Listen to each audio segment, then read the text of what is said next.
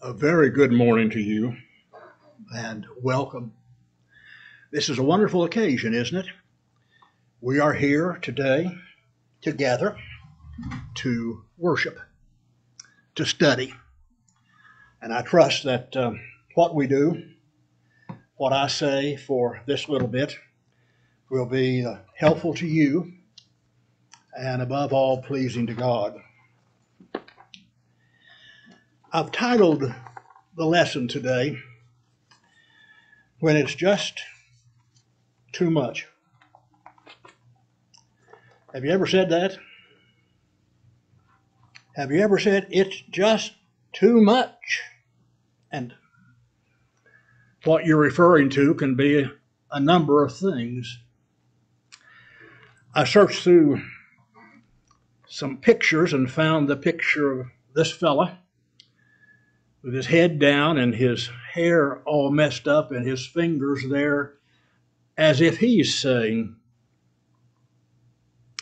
it's just too much. And so I ask, have you ever felt like that guy?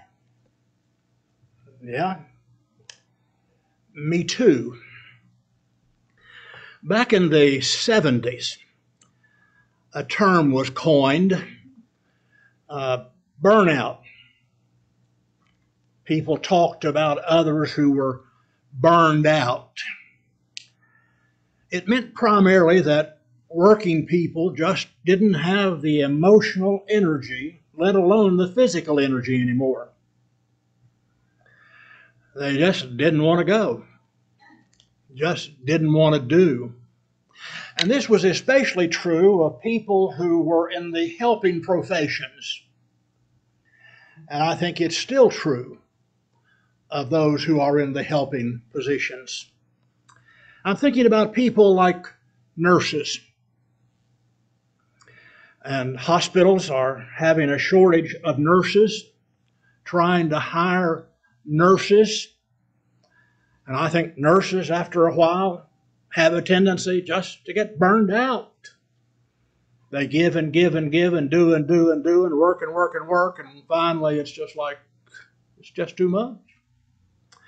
I'm thinking about mental health counselors, people who listen day in and day out to others who have issues. And I will tell you that there's nothing more frustrating or more tiring than doing that day after day after day. What about teachers? We have members of this congregation who are school teachers. And from talking to them, I know sometimes it's like, I just can't do this any longer. I am so tired. I look forward to retirement. Right, Miss Kim? Ministers. Do you realize that the burnout rate for ministers is extremely, extremely high? We'll talk more about that in just a little bit. And even church leaders, even elders, who work their jobs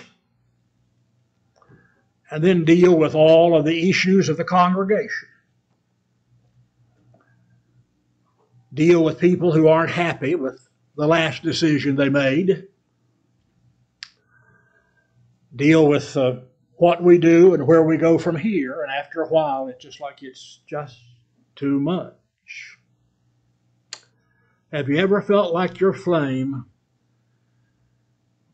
is gone from your life? You're just burned out. I want to tell you something that you don't know. I want to tell you that our elders are very concerned about this issue. In a recent elders and deacons meeting, we talked about this very thing. John and Melissa are gone on a little bit of vacation today. But John was the one who said, it just seems like we go, do, meet. And I wonder if our people are just not tired. If they're not saying it's just too much. I couldn't resist putting this picture in. Who said ministry was stressful? I'm 35 and feel great. I'm sympathetic to that fellow, I'll tell you. Would you like some scriptural examples of this?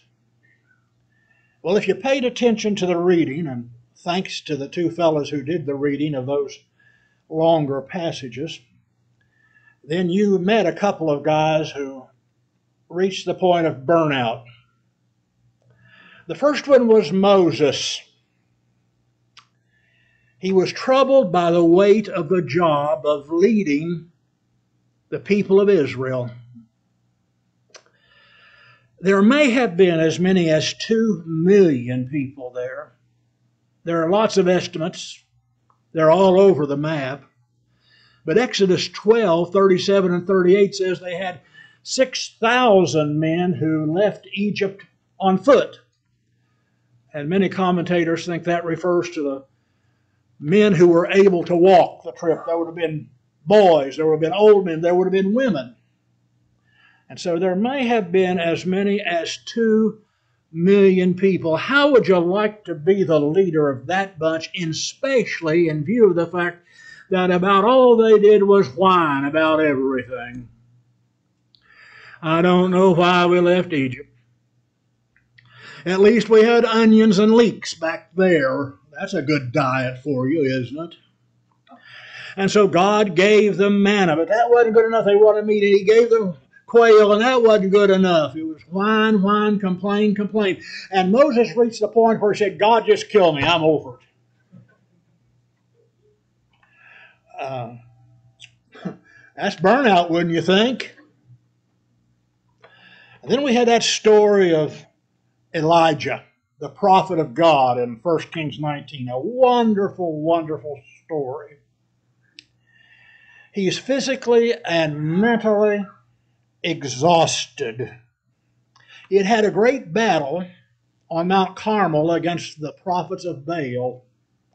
Baal was an idol god, a Philistine god. And he said, if Baal's God okay, and if God's God okay, and we'll put it to the test. You take your prophets and you build an altar. And you put a sacrifice on it, and then you pray over it, and have your God send down fire. And so they did. But their God didn't. And Elijah had a field day. He said, well, maybe he's gone on a little trip. Yell a little louder. So they cut themselves and cried all day long, please, and not a flicker. Elijah builds an altar, puts the sacrifice on it, puts the wood under it, and starts dousing it with water. Now, Boy Scouts know that's not a good way to start a fire. And then he called down fire from heaven. And boy, did it come down and lapped up the water, burned up the sacrifice. And he killed the 450 prophets of Baal. Now, you would think that Elijah is walking on air about that time. I can see him going, guess we showed him, didn't we, God? But there's a woman. Her name is Jezebel. She's not a nice lady. She's the queen. And when she finds out what happened, she sends word to Elijah, you're going to be dead by this time tomorrow. And isn't it interesting that one woman put more fear in Elijah than 450 prophets of Baal did? Now, there's a lesson in there somewhere. But not this morning. And so he ran. And he sat down under a broom tree. And he had a pity party. He said, it is enough now, Lord, take my life. For I'm no better than my fathers. He said, I'm the only one left. God said, don't flatter yourself. I got 7,000 more like you. You just don't know about them. So, Moses and Elijah.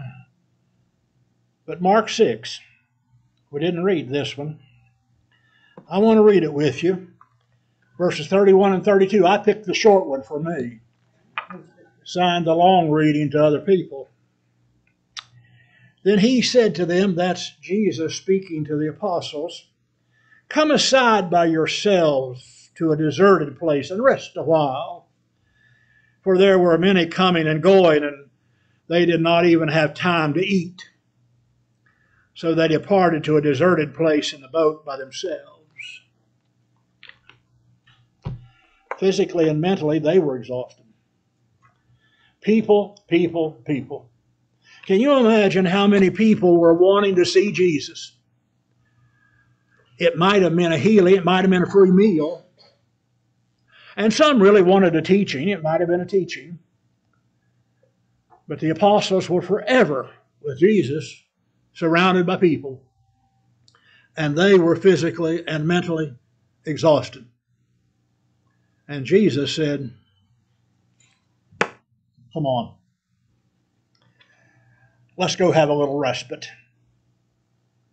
Let's go into the wilderness, just us. And let's rest a while. Didn't last long. But even the Lord knew that you could get burned out. And it can happen very quickly. What do you think the contributing factors are? If you're like that fellow with his hands in his hair and his head bowed, and when I said, did you ever feel burned out, there were people going, yeah, you know what that's like. What were the contributing factors? Tiredness. I'm just so tired. And the tiredness can be physical, but it can also be mental. It can be psychological.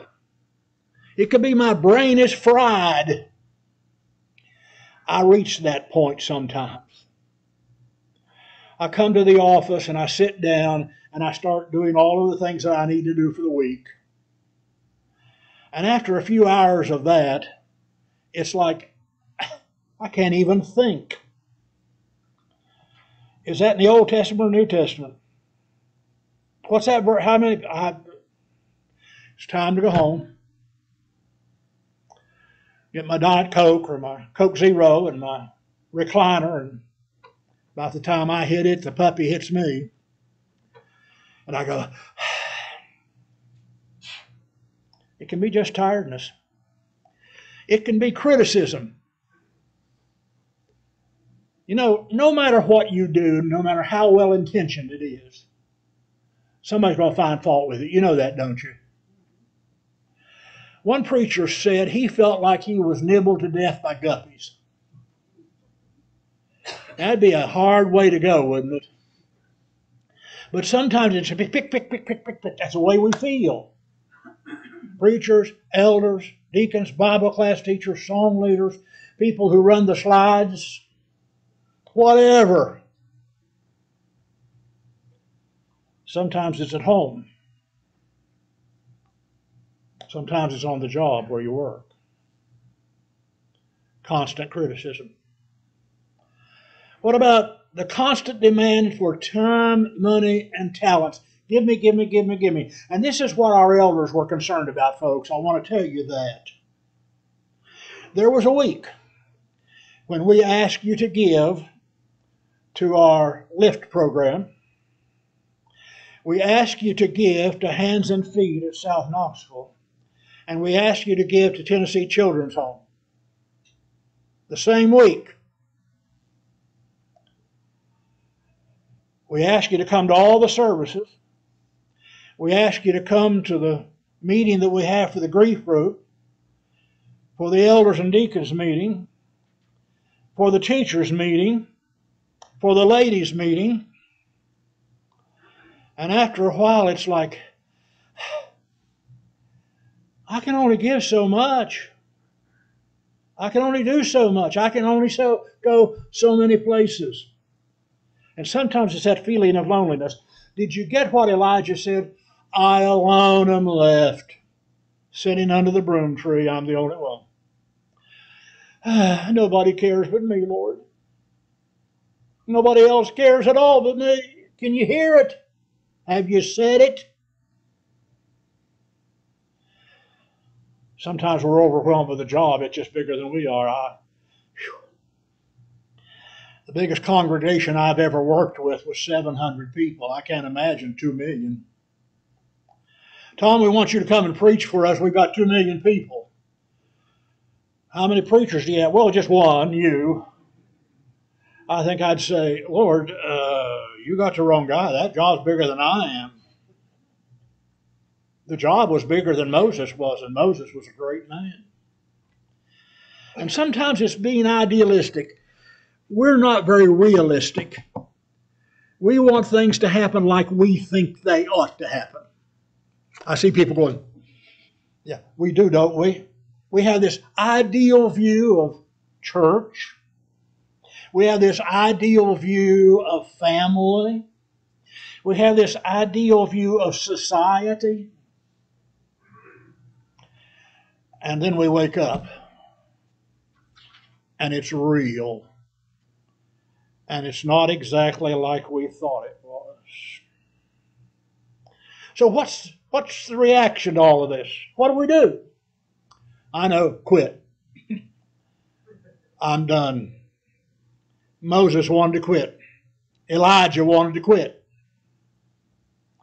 Do you know that 40% of full-time ministers, as of April 20th, or April 2023, that's this year, that's not an old statistic, 40% said they were burned out and wanted to quit. 69%, by the way, said they felt like they should. That's up from 11% of 2015. Up 400%. What is there? Well, we went through the pandemic and all of that mess. And all of the yeses and nos and do's and don'ts, and I'm against this and I'm for this. And it wore a bunch of us out. That's a sad statistic, don't you think? That church leaders get discouraged, but so do church members. I can never measure up. I can never do all they want me to do. I can never be all they want me to be. Now they put an article in the bulletin they want me to teach, volunteer to teach or help in a classroom. What's up with that? Am I not doing enough? And sometimes we just grow bitter. And you can tell when that happens. Good morning. Okay. How are you? Yeah, okay, I'm here. Well, good for you. I see you are in your happy place this morning. What happened to you? Well, if you knew, you wouldn't ask. And I'm so stupid, I ask. And they tell me. And I think, oh no.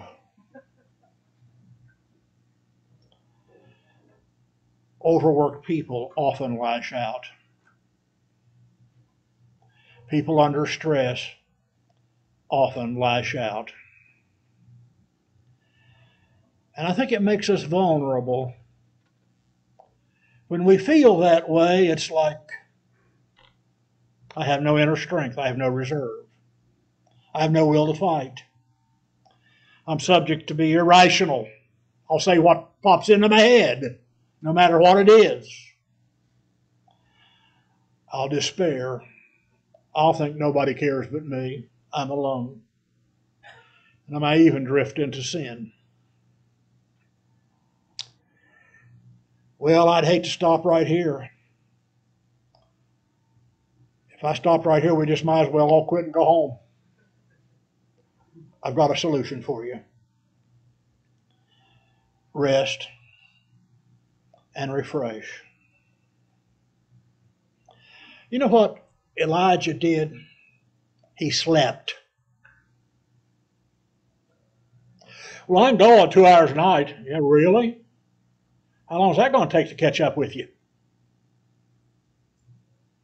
Rest. Refresh yourself. Jesus asked his disciples to come apart and rest with me for a while. And I heard somebody say, if we don't go apart, we'll come apart. I think there's wisdom in that. This is why we try to give our teachers a break every year, so they don't have to teach quarter after quarter after quarter after quarter after quarter. After a while, it gets tiring. But to give our teachers a break, guess what we need?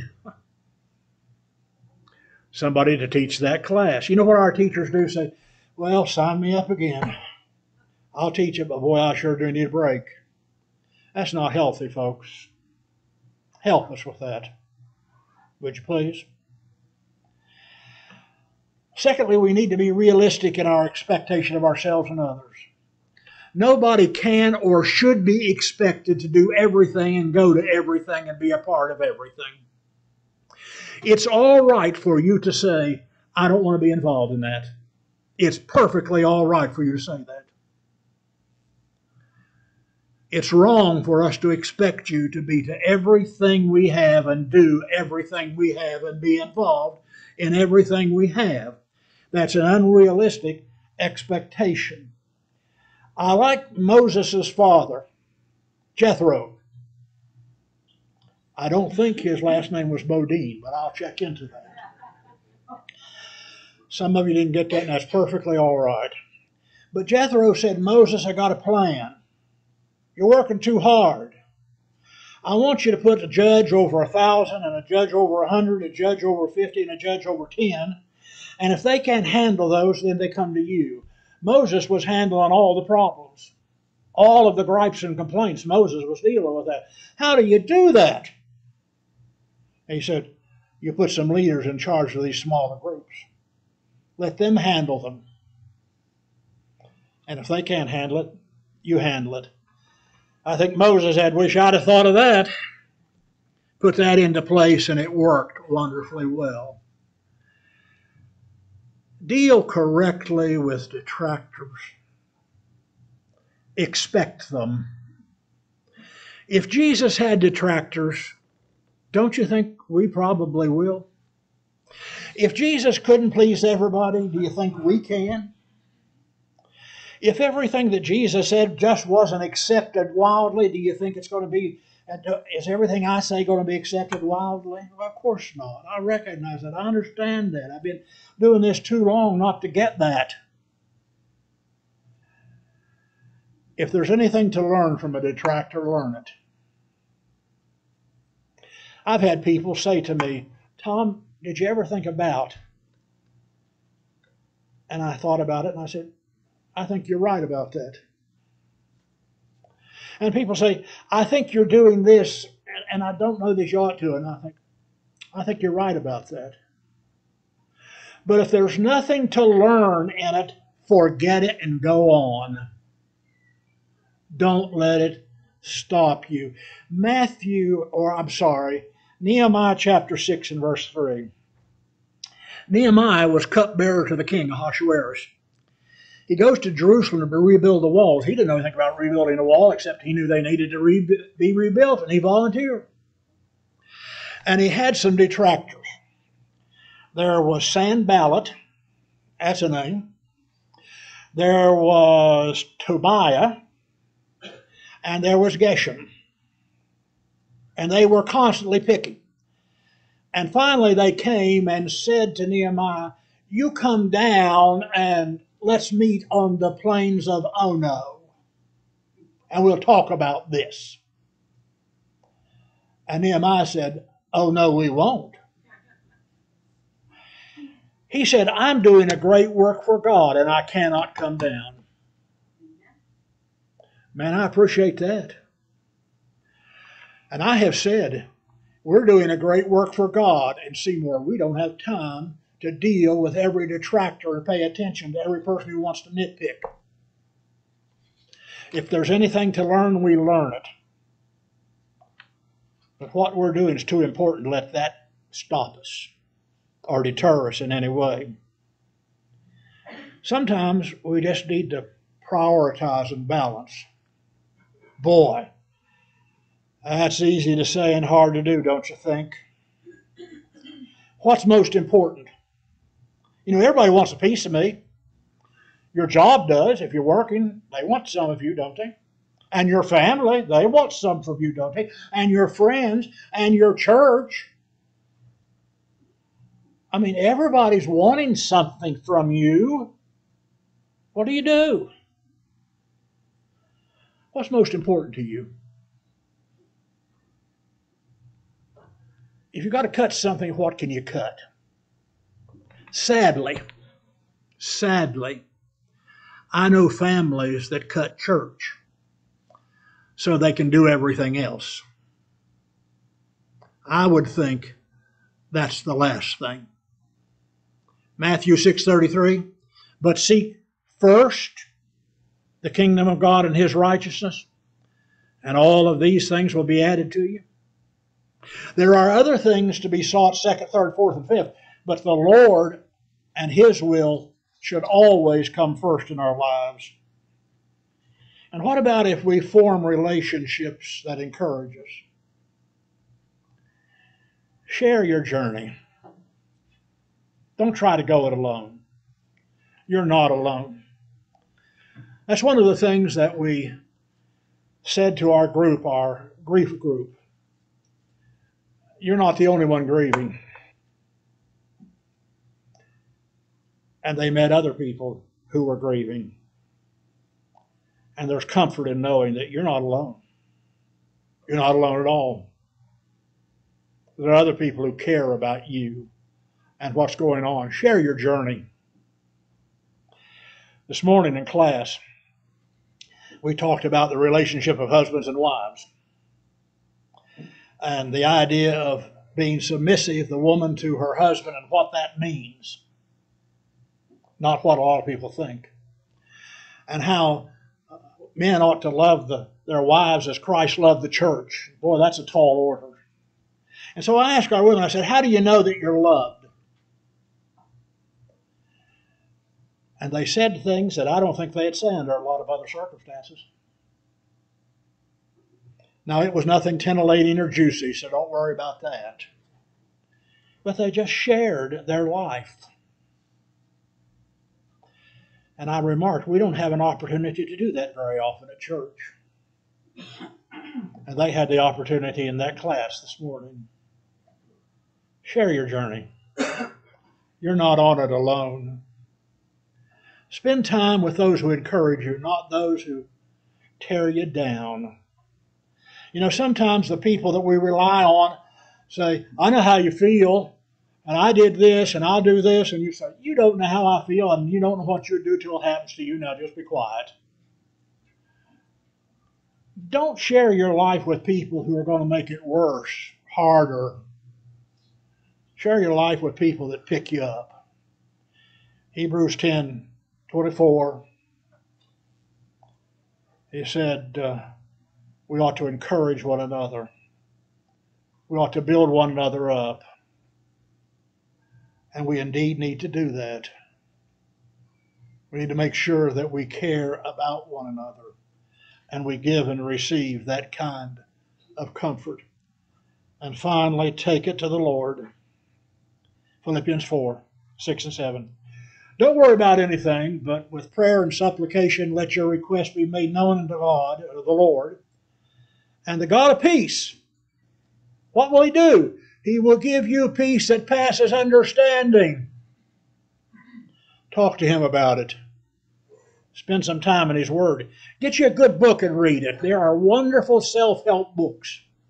There are some terrible self-help books, but there are some good ones that will lift you up and help you and encourage you. Go to a workshop. Pray. Spend some time with the Lord. Well, here's a final word. God needs you. He needs your talents. He needs your ability. He needs the money he's entrusted to you for his work. But he needs you to be healthy. He does. So take care of yourself. Somebody might be thinking, you know, Tom, You know, you forgot that passage in 1 Corinthians 10 that says, God will not suffer us to be tempted above what we're able. So God's not going to put too much on us, so let's just do everything. The rest of the verse says, but he'll provide a way of escape. And so when it gets too much, there's a way of escape if we have enough sense to take it. If we'll get some rest, if we'll refresh, if we'll reflect. So you stop, you reset, you regroup, but then you rededicate. Because the Lord needs you, and we need you. There's a poem, and I'm not going to read the poem, it's a long one, I looked it up. But it says, rest if you need to, but don't you quit. So rest if you need to, but don't think about quitting. Let's pray together. Our Father, we thank you that you have given us the abilities that we have, the strength that we have, the talents that we have, the time that we have. May we be sure to use it judiciously. At the top of our list may be you and your will for the world, our part in your great plan to save mankind. But help us to be realistic, to take care of ourselves in doing that, so that we can be healthy and ready to serve in whatever ways we need to. Bless those who are just tired, who are burned out. Comfort them and strengthen them. Through Jesus, amen.